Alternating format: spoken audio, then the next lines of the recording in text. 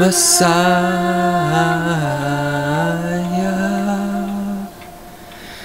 Obama. If I help him, he's going to help me. He's going to put gas in my car, and he's going to pay my mortgage and give me free health care.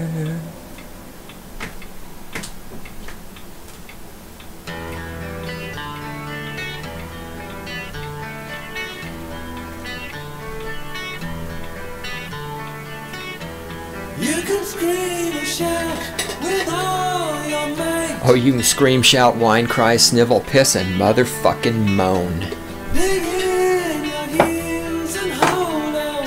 Yes, you can shove your opinion up your ass. That way Obama's cock has something to keep it company.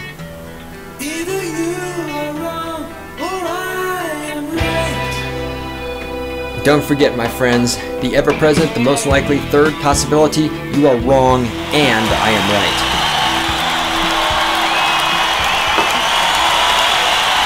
It's a lovely sunny day here in the People's Republic of Fort Collins, Colorado. Right after yesterday, it rained almost all day long, which is incredibly unusual for Colorado, which is a desert, despite what some people think. And this is stating the obvious, the weapons platform from which I launched the cruise missile of my intellect that homes in on and destroys fucking statists all around the world. Left-wing statist, right-wing statist, broken wing statist, three-wing statist, mutant wing statist, whatever kind of fucking statist you are. The nuclear-tipped cruise missile of anarcho-capitalism will find you and fucking nuke you until you glow in the dark. And then at night, when you're running around, when you're scurrying, when you're out there going, but who will build the roads? But who will build the roads? Then we can see you glowing in the dark, and that's when we mow you down with the machine gun. Greetings, my friends. I am the Great One himself, founder of the Cynical Libertarian Society, cynlibsoc.com, on the interwebs.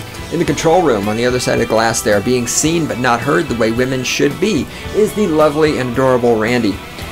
You can contact us here at Stating the Obvious, Cynical Libertarian Society. The email address is God, that's dog spelled backwards, God, G-O-D, at cynlibsoc.com. And the music for Stating the Obvious is You Know I'm Right by David Gilmour. It's off his 1984 album. He is the very, very rich, very, very socialist guitar player for Pink Floyd, and like most rich people, he really believes that poor people shouldn't be poor because of the evil corporations, but you notice you don't see him giving any of his money to the poor people. Of course not, because he's rich. And socialism is for rich people so they can feel good about being rich while shitting all over the poor people who bought his albums, like me. But he's a goddamn great guitar player, and his solo albums are fantastic. Alright. Took a nice little bike ride this morning, rode out to Laurie State Park, where it's still incredibly muddy from all the rain yesterday. Got me some nice exercise, some fresh air, a little thinking. I went bike riding without the advantage or disadvantage, whichever way you want to look at it, of having any type of music playing device. Remember the old days when people like went walking or running or bicycle riding? Back when I was your age. And we had to walk uphill in order to go bike riding. Remember back in the olden days, some of you don't, when people went out and did outdoor exercise activities like hiking, biking, running, walking, without taking music with them, when you just would go for a bike ride down the trail and listen to the sounds of nature. Now, of course, everybody I see on the trail has their fucking earplugs in. And, you know, get me wrong, I've talked a lot. I love running, especially trail running, listening to audiobooks. It's like, oh, it's heaven and heaven added together. Trail running and listening to an audiobook at the same time. I've listened to a lot of audiobooks out running the trails by the Horsetooth Reservoir. I just said God damn it. Is not a word. Learn to talk.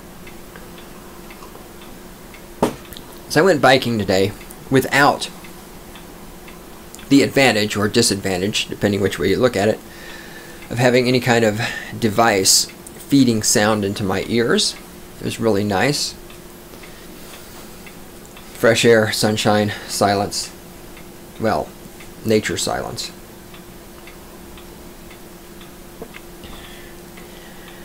Yeah, I'm a little scattered. I'll get with it in a second. I got to get some casting done today. This will be going out tomorrow. I forgot to bring that up. Damn it. Randy, do you know where the... Do I even want to read it? Do you know where the Harlan Ellison book is? Did I bring that here? Okay. You guys hold on. I'll be right back.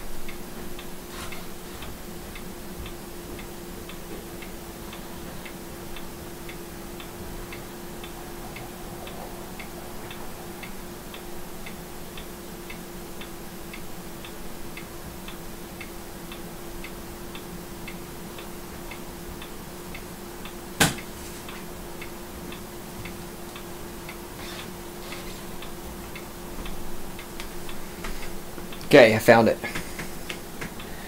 Then I'll probably decide not to read this, but just in case.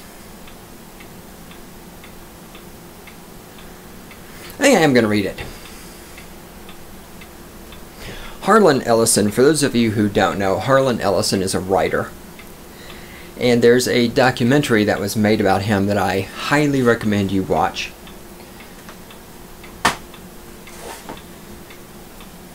Harlan Ellison is...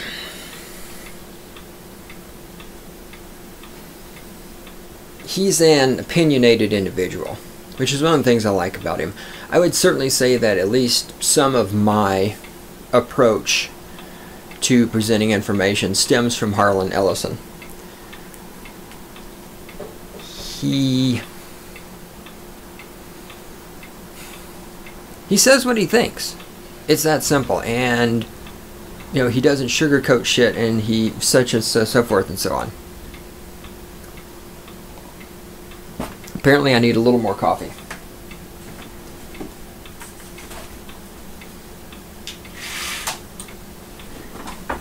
But it's okay for me to be a little mellow this morning, because I'm sure in a little bit here I'm going to get revved up, and you guys are going to be going, wait, what happened to the guy who is talking all nice and calm? Alright, Harlan Ellison. He also wrote, and I think I may have talked about this, he wrote the Star Trek episode City on the Edge of Forever, which of course in the actual shooting, the city that was supposed to be on the edge of forever never actually made it into the Star Trek episode, but he won an award for writing that, and it's regarded as one of the best Star Trek episodes. Anyhow, there's a book.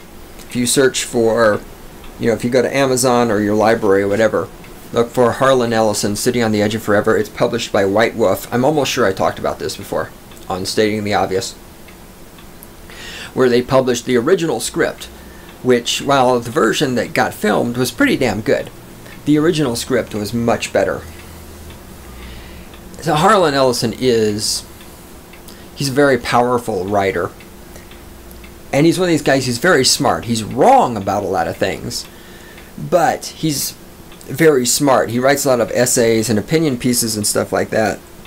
He hated the Star Wars movie. He hated the original Star Trek movie, which, you know, it deserved to be hated. But he's also a very good critic. In fact, in this book I'm reading right now, it's Harlan Ellison Edgeworks,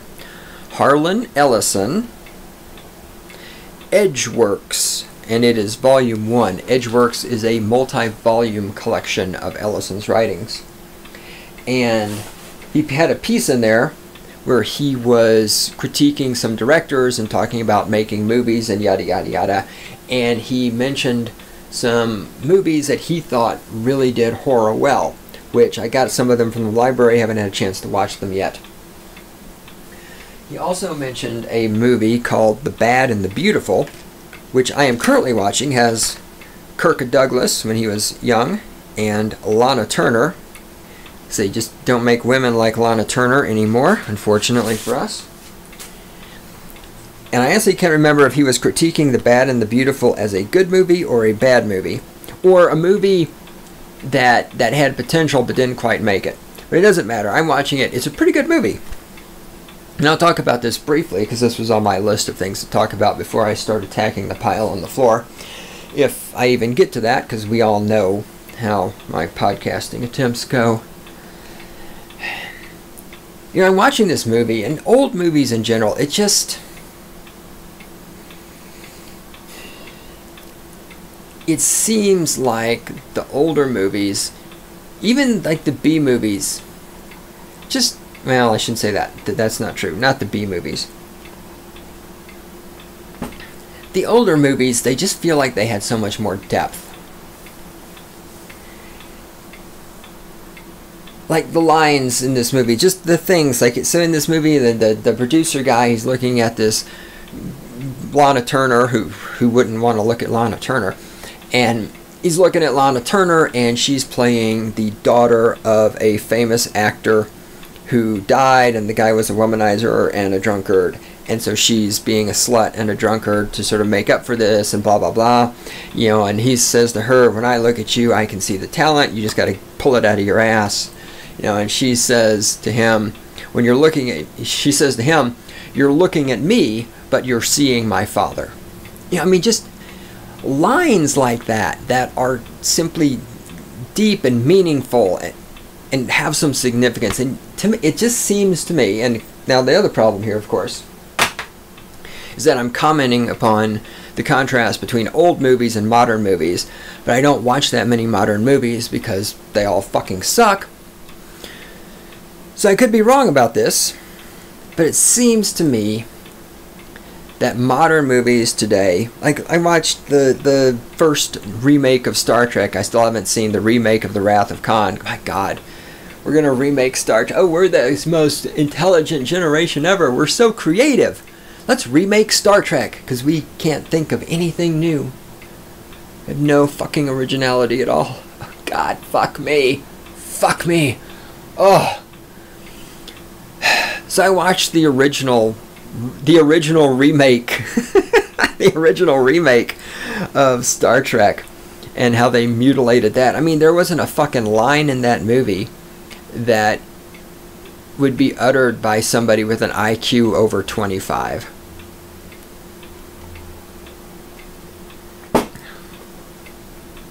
Anyway, The Bad and the Beautiful with Lana Turner. I'm not even halfway through it yet, but so far, I mean, it's good. It's a good flick so far. Alright, let me read to you from Harlan Ellison, Edgeworks, Volume 1. This is a opinion piece that he wrote. He's talking about, oddly enough, he's talking about how all of you people out there are stupid, because Ellison doesn't have a problem admitting that he's an elitist.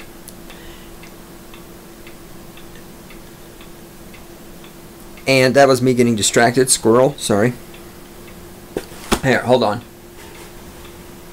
God damn it. Randy, will you slap the computer? Alright, there we go. Watch this. Yeah, there it is. Close. There we go. Alright, done. Ellison admits he's an elitist. And he's lamenting here about stupid people, you know, kind of like what I do on every episode of the podcast. So here we go. Let me read this to you.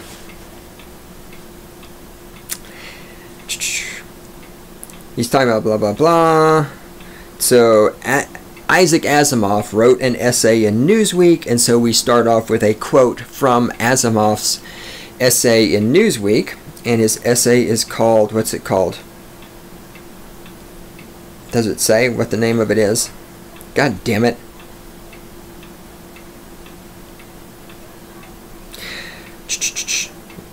As it goes straight to the heart of how dangerous it is in these times to be ignorant of what's really going on in politics and the sciences and culture and social changes.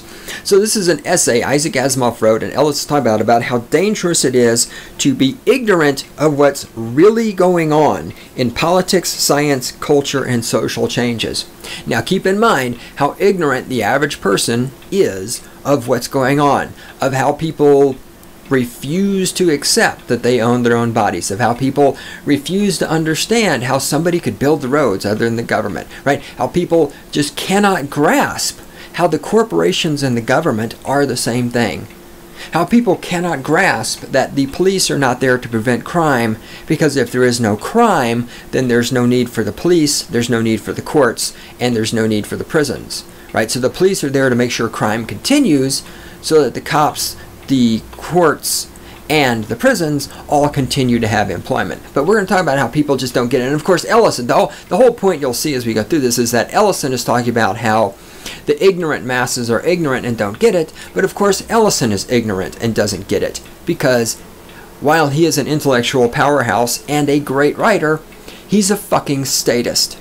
He's the kind of cocksucker who would say, but if we didn't have the government, who would build the roads? You're just so stupid. You just don't understand. We need the government to build roads. You're just a fucking idiot. And he would say fucking too. That's why I like Ellison, because he curses, he yells at people. He's not at all fucking nice at all. You piss Ellison off, he's not going to be nice to you. Remind you of anybody? Ooh, I should do... Alright, never mind. Focus. I'll do that in a later episode. Oh, God, I got to do that. Alright, damn it. I have shit I have to do. And the 10-year anniversary of Stating the Obvious is coming up in November. Fuck. I am so scattered. First I left to go get the book to confirm. Did I write it down? No, I didn't. What the hell? I thought I wrote it down. I'm talking to myself. I do that all the time. I'm an idiot. Where is it? Alright. Well, anyway, sometime in November, our 10-year anniversary is coming up. 10 fucking years that I will have been doing this podcast. Thank you very much. And I'll just be like, ooh, I think I'm going to start a podcast. Shut up. Like Matt Forney. You know, Matt Forney, I've talked about him before. He writes some good stuff. He's a good writer. Some of his stuff I agree with. Some of his stuff is just, he just shows that he's an idiot. He is a statist. And then he started doing a podcast. I listened to a few early episodes, and they were just fucking terrible. Because like, hi, I'm Matt Forney, and I'm going to read all the search terms that people typed into Google to come to my website. I'm like, dude, that's funny for like 3 minutes. But when you're doing, and it just goes on, and it's like, dude, seriously? I haven't listened to his podcast lately, so maybe it's getting better.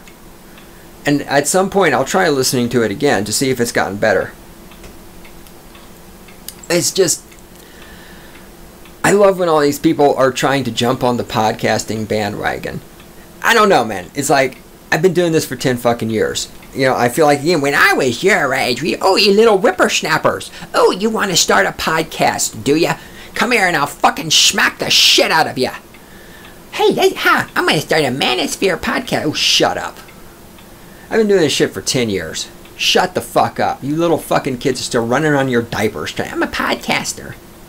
Whatever.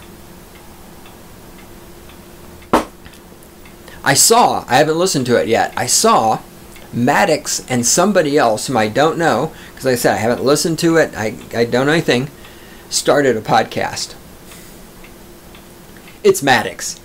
I think it's probably got to be good. So I've downloaded those. I've RSS'd to that podcast. What is it? It's alltheproblemsintheuniverse.com, or the greatest problems in the universe.com, something like that. Google problems in the universe, Maddox, you'll probably find it. It's also linked to from his website, of course, the best page in the universe.com. Go there. He's got it currently linked up at the top. So anyhow, but I'm just saying, man, all you motherfuckers who are like, ooh, I'm going to start podcasting. I mean, welcome to the podverse, buddy. Now, fucking respect your elders, because when I was your age, I didn't talk back to my elders, and I always did what I was told. And I never stayed out late at night, and I didn't drink or smoke either. And if you believe that, I've got a bridge that I want to sell you. Alright, hey Randy, I have an idea. What if I fucking get around to reading out of the goddamn book here, and move forward with the podcast? How's that sound to you? Beauty. And I'm almost out of coffee, so I'm finally starting to get charged up because I'm sucking down enough coffee. You would think the exercise of riding my bike 25 fucking miles, part of it uphill, would juice me up. I'll tell you what juices me up is the CSU women's volleyball team. All right, anyway, enough about that. Yes, all right, I was about to digress, but I can digress after I fucking do this. Here is the quote from Asimov's essay, and then we'll go into Harlan Ellison's response, and I'm sure at some point I'm going to editorialize along the way. Quote, "There is a cult of ignorance in the United States, and there always has been. The strain of anti-intellectualism has been a constant thread winding its way through our political and cultural life, nurtured by the false notion that democracy means that my ignorance is just as good as your knowledge." Unquote. Okay, before I start reading what Ellison said, let me allow to point out to you, Mr. Asimov, and your I'm anti-intellectual blah blah blah, that's exactly what democracy means.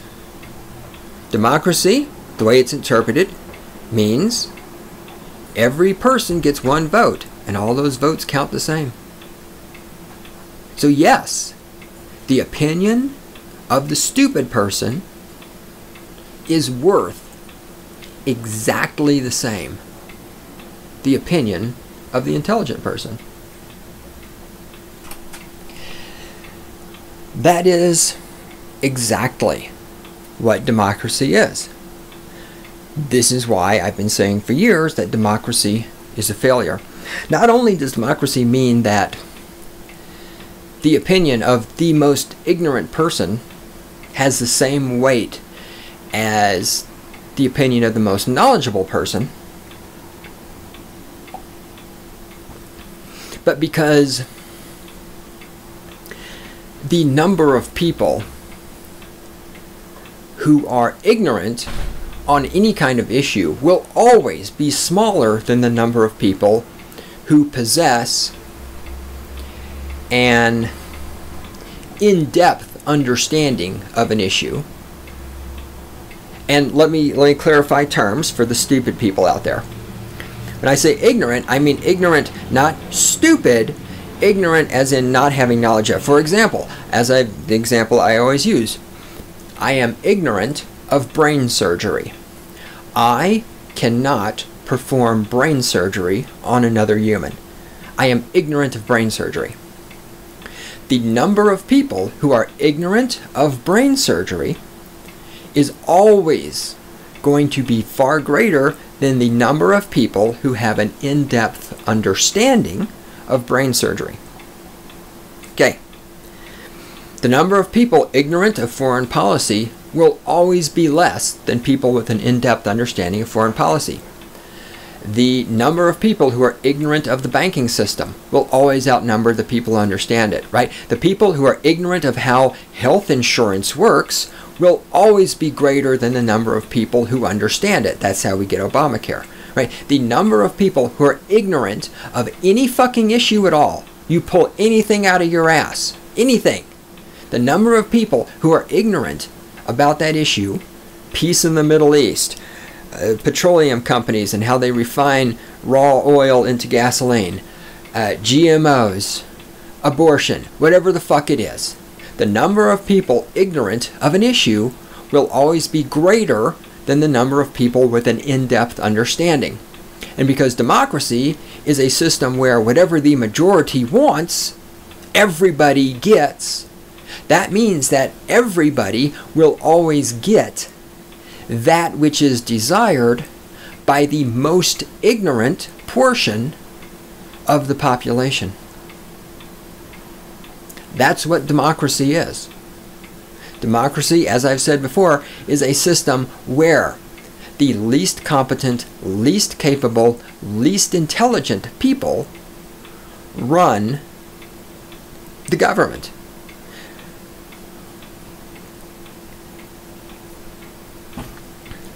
And I say run the government in a very, very metaphorical way. I mean, even they don't run the government, and the government does, Obama does what he wants, Congress does what they want, the DEA does what they want, the FBI does what they want. But the point is, because our government, in theory, of course, because it's a democracy, is held accountable to the public. The public means the voting masses. The voting masses means whichever faction gets the most votes, and since the most votes are going to come from the least intelligent people, the only accountability the government has is to the least intelligent, least knowledgeable segment of the population. This is why democracy does not work. Was it Stefan Molyneux?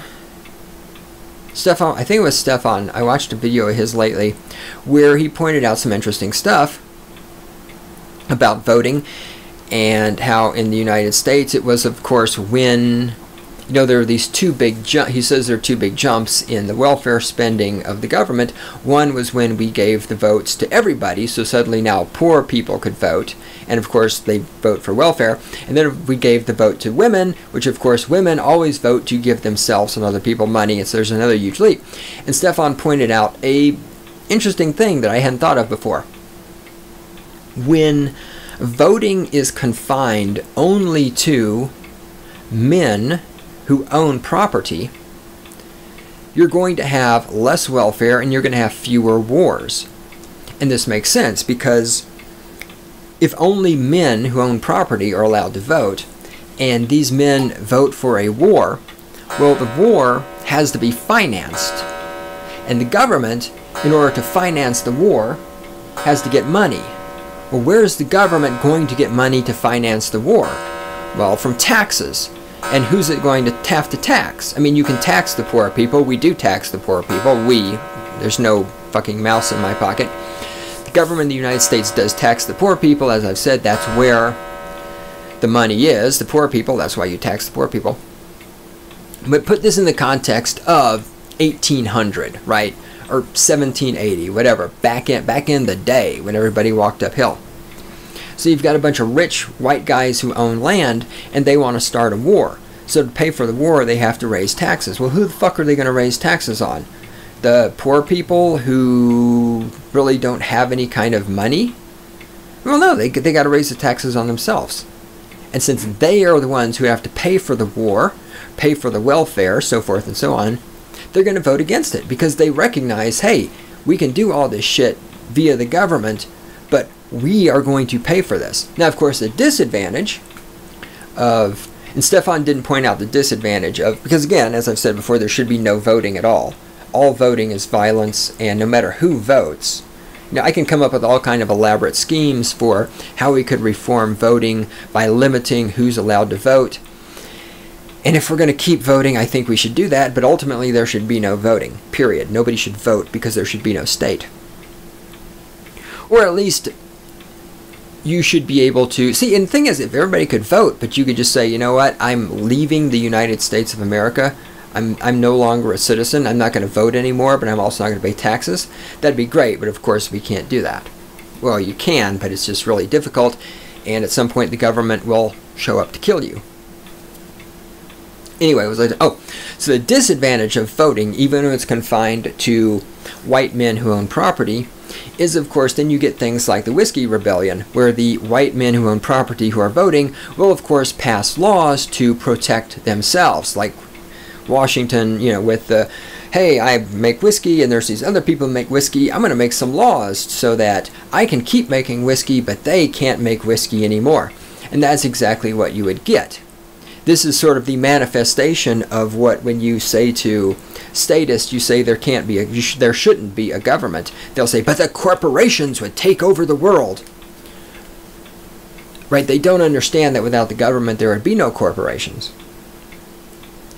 But that's sort of the manifestation. If you only have the rich white men voting, you're not going to have wars and you're not going to have welfare.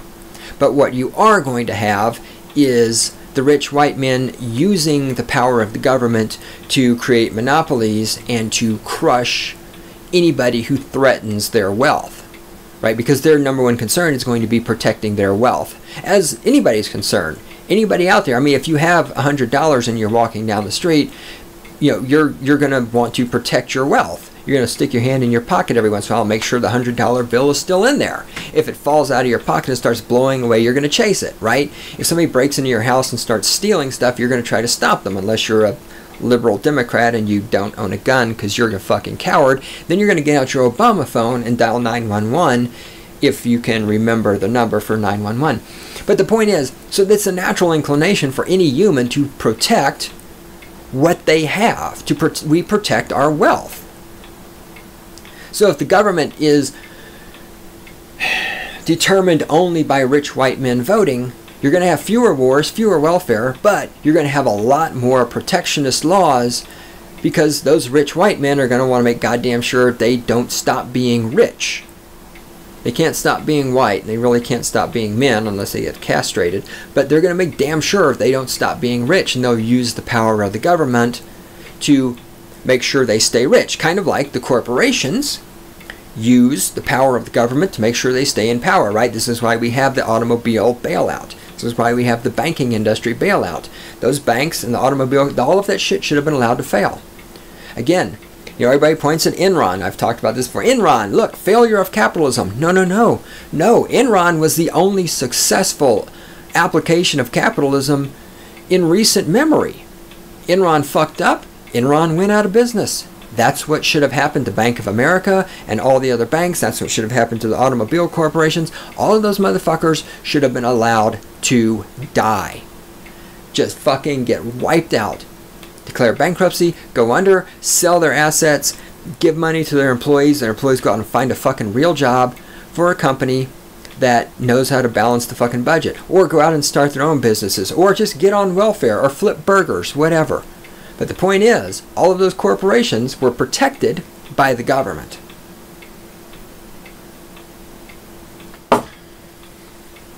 Alright, how about I go back to reading the book now? So that's why democracy doesn't work. Alright, now this is what Harlan Ellison is writing. It's that old saw that everyone is entitled to his/her opinion. After saying Harlan Ellison isn't politically correct, he puts a his/her opinion. Oh my god, that is so fucking PC. It makes me want to fucking puke. Okay, back to reading. In my own wonderful elitist fashion, I've never accepted that for a moment. What I will accept is that everyone is entitled to his/her informed opinion. Chance favors the prepared mind. Knowledge, education, use of reason, constructive cynicism. That would be me. Those are what keep us from becoming like the man I saw on the news the other night, the item I mentioned earlier. Now at this point, Harlan Ellison is going to tell a story in which he attempts to illustrate how all those fucking white people are so racist.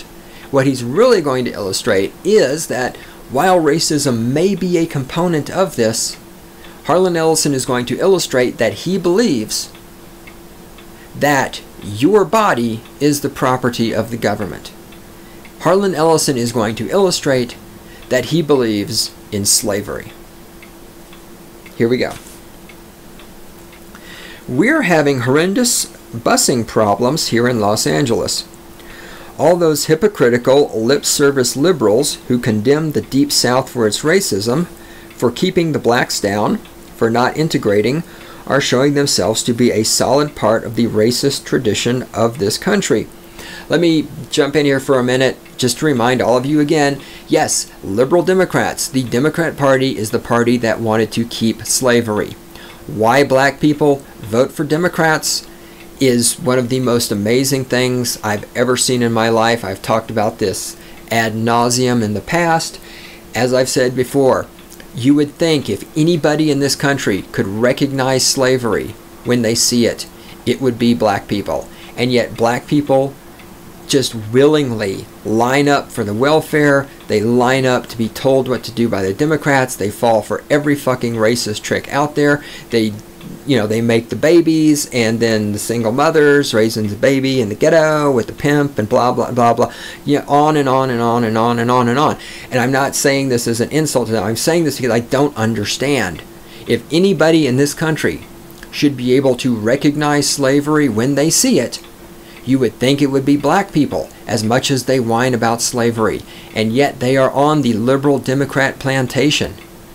They absolutely refuse to think for themselves. Not saying they should go vote Republican because the Republicans are better. No, not saying that. I'm saying if anybody in this country should be anarcho-capitalist, it should be black people. And yet they are the most statist. You know, if I help him, he's going to help me. Obama's going to put gas in my car. Obama's going to pay my mortgage.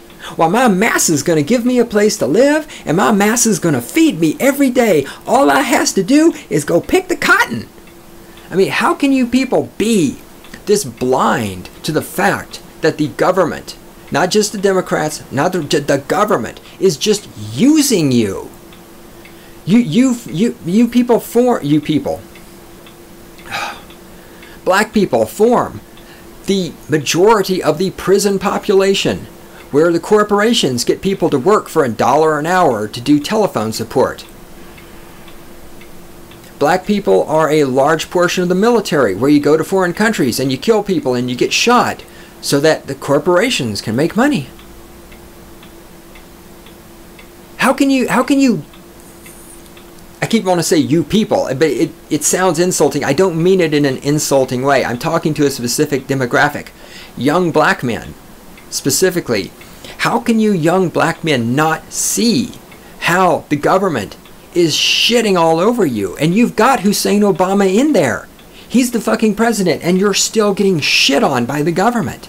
How can you not see this? Why do you want to be slaves? Embrace. You have the ability to be free human beings. I don't doubt that for a minute. But you don't want to be free human beings, and that's what baffles me.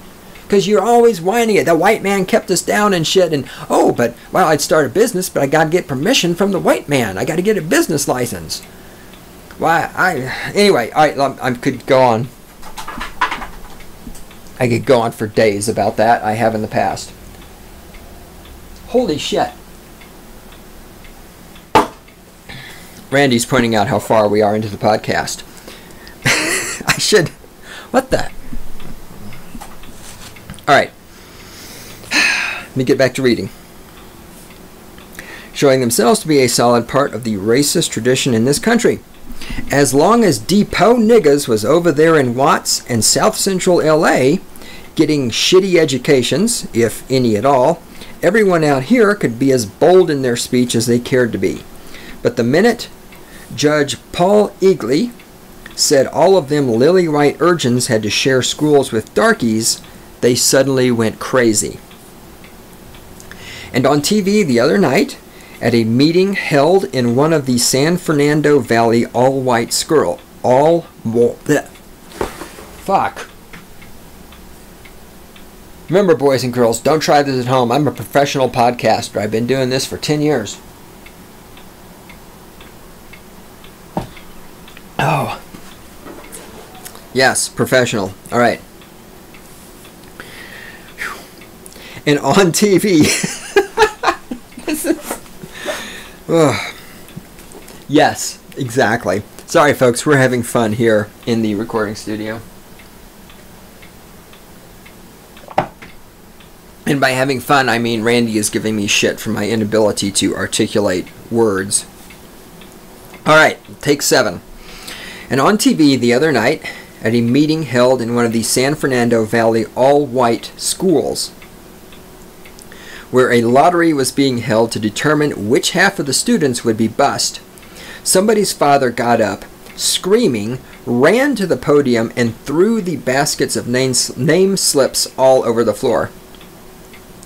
He was roundly cheered by the rest of the audience, except for the few rational parents who realized, in a way that commends their nobility to our attention, that the discomforts and problems of busing are one of the prices we as a nation must bravely pay for hundreds of years of enslavement of a large segment of our people.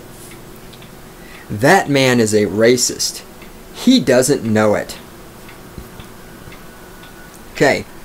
We must bravely pay for the hundreds of years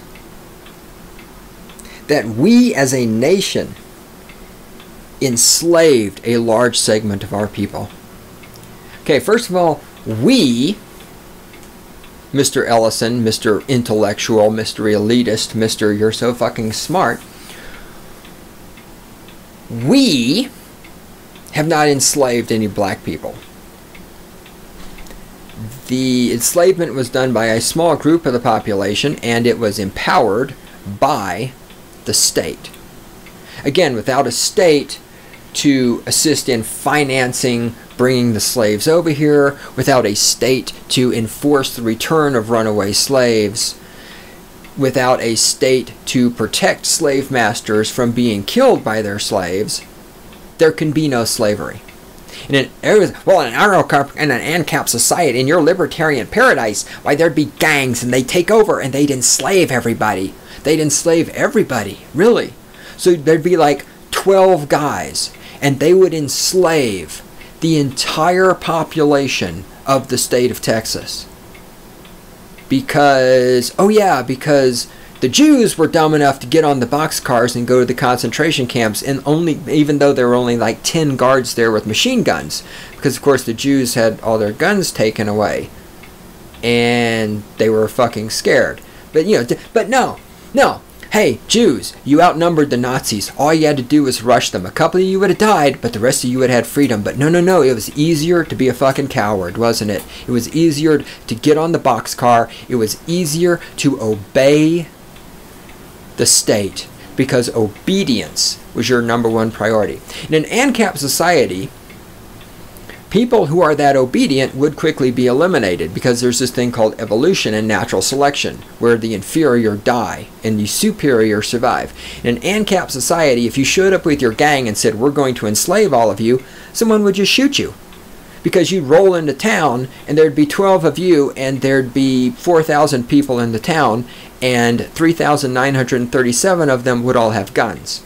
And you'd get shot and you'd die. There would be no fucking enslavement. You cannot have slavery without a state. You can't do it.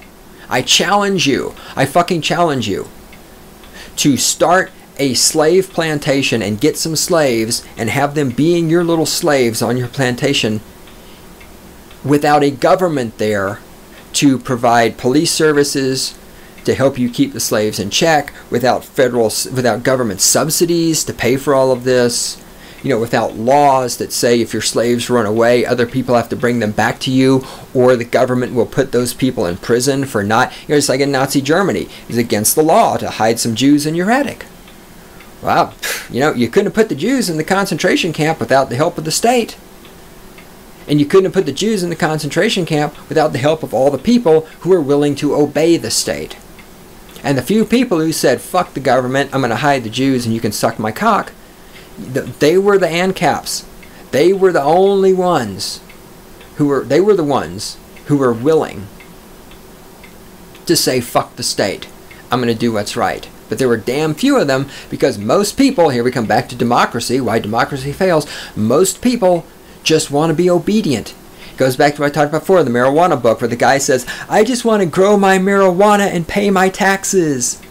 That's how you fucking statists out there are. You want to be a slave. You want to be obedient. You want to pay your taxes. Okay, how is this relevant? I'm not really sure. I'm going on a fucking tangent. Let me get back to what I need to be talking about here. We did not enslave anybody. The state has enslaved. I have not enslaved not a motherfucker. Probably nobody at this meeting, pretty sure nobody at this meeting in fucking white bread, where is this, San Fernando Valley, pretty sure nobody there ever owned a slave. But here's the thing. This man is racist. Are you sure it's racist? Is it all racist? Here's the thing. These people are in here being told that some of their children are going to be put on buses and shipped to some other school. How is it that, and I know the answer is because Harlan Ellison doesn't believe that people own their own bodies. Maybe part of this is the fact that this man has a child, and the government, first of all, is telling him he has to send the child to school, but now the government's going to tell him which school he has to send the kid to. Maybe he doesn't want his kid to go to this school, not because of the darkies, as Ellison puts it. Maybe it's because he doesn't believe his child is the property of the government. Again, why does the government get to force you to send your child to a school? Why does the government get to force you to send your child not just to a school, but to a specific school? And what about the environment? Putting all these people on these buses and driving them around. How much additional fossil fuels does that burn? What about global warming? Oh, that's right, global warming. Not as important as taking children and sending them to different schools so as to emphasize to the parents and to the children, the government owns your body. And your body will go to whichever school the government tells you to go to. I can't talk. Because your body is not your property. You don't get to decide what school you're going to go to. The government will make that choice for you. And hey, if we have to put a bunch of people on a bus and drive that bus 20 miles to go to a different school, fuck the environment. The environment doesn't matter. What matters is you don't own your body. That's what matters. So gee, could this white liberal Democrat from California possibly have some racism in him? Yeah, probably so. But some of it might have been his rejection of the notion that the government should be telling his children which school to go to and that he should have to mindlessly obey. And of course, Ellison, as an elitist, likes a population that is obedient.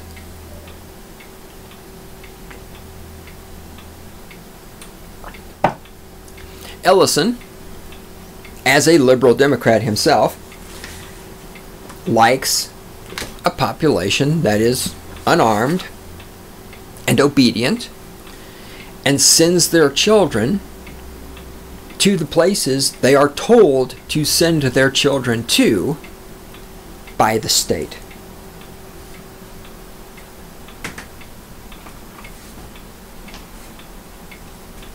What's next on my agenda? I have a list here. Talked about the 10-year anniversary. Yep. Talked about Harlan Ellison. Done with that. But just because I'm ragging on Ellison, seriously, I really recommend reading pretty much any of his stuff. One of his classic short stories is called For I Have No Mouth and I Must Scream. Highly recommend reading it. And really, you almost can't go wrong with an Ellison story. His fiction is pretty amazing and impressive, and you can learn a lot about writing from reading his stories and also reading his commentaries about writing. And his op-ed pieces are usually pretty fucking fascinating. Holy shit! Thank you. Hey, look! There's 3 minutes left in the podcast, and I'm almost ready to start talking about something. It's okay. I guess I'm not going to go into anything too long here. I'll throw this one out. Here in People's Republic of Fort Collins, today's July, right, Randy? Is this July? Thank you. July 31st.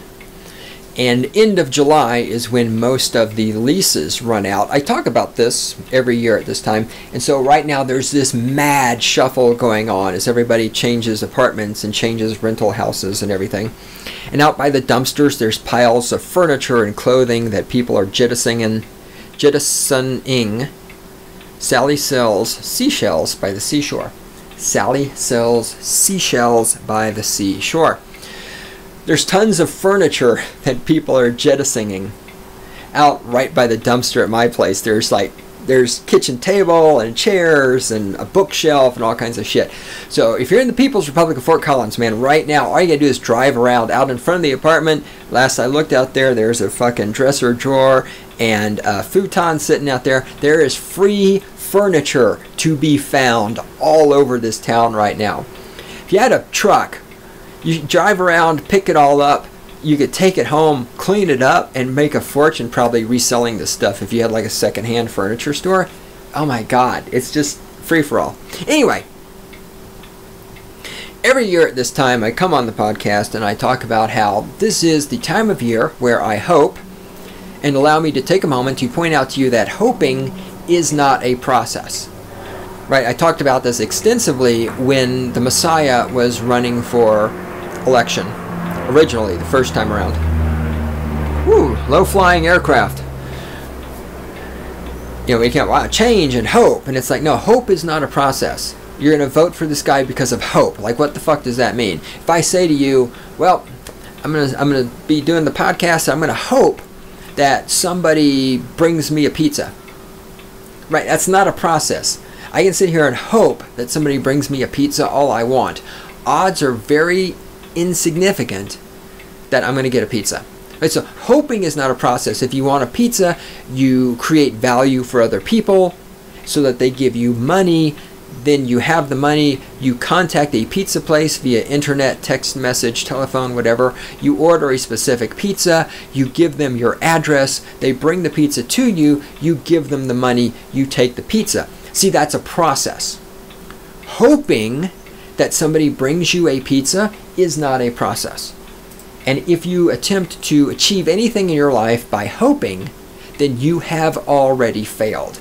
This is why voting for Obama was a vote for failure before he was even elected. Anybody with a brain knew this. This is a man whose entire campaign platform was change, which is meaningless, right? Because if you and I are standing here and I take a baseball bat and I hit you in the head and collapse your skull and kill you, that's change. You were alive, now you're dead. That's change. Okay, change is not a positive thing. Change is value neutral, and change can be very, very bad. And then, of course, the other was hope. So there's a guy who ran on hope and change, two completely meaningless concepts that achieve absolutely nothing. Neither of those is a process. Having said that, and having explained why you should never hope, this is the time of year the people who live on each side of my apartment in my complex have moved out, as has at least one other that I know of. So we got at least 3 units turning over right there in my proximity. This is the time of year where I hope, which is a completely useless concept, again, let me emphasize, hope does not work, where I hope that the people who move into those units, number 1, do not have dogs. Number 2, don't smoke a lot of dope, now that it's legal. Number 3, I hope they're cute girls. Need some fucking cute girls. Can I get some fucking cute girls in the fucking apartment complex, please? Fuck. That's all I'm asking for. That's all I'm hoping for, Messiah. Oh, please, Obama, will you pass a law that some cute girls have to move into my apartment complex?